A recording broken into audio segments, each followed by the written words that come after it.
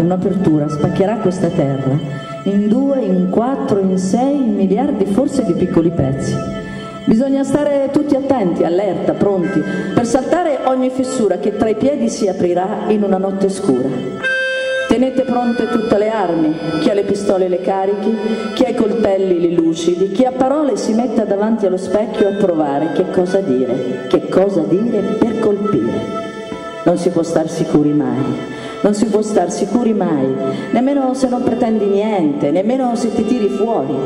Si dice in giro che non avvertirà nessuno, sembrerà una giornata di sole improvvisa in un inverno gelido. Tremerà, tremerà, tremerà, tremerà fino a farti cascare per terra, tremerà, tremerà, tremeranno le tue gambe e l'amore si perderà in 1000 fiumi che non avranno un posto, non avranno un letto dove stare. Si dice che a volte potrà anche dare scariche fino alla morte.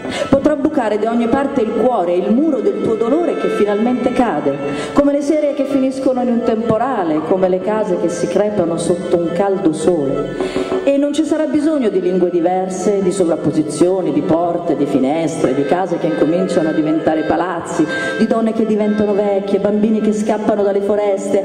E si dice che non avvertirà nessuno e milioni di parole, di bocche affamate, di occhi dispersi, le gambe che stringano, le gambe affondano, miliardi di ossa, di occhi perduti in queste città immense, in queste montagne senza padroni, senza niente, con le braccia aperte.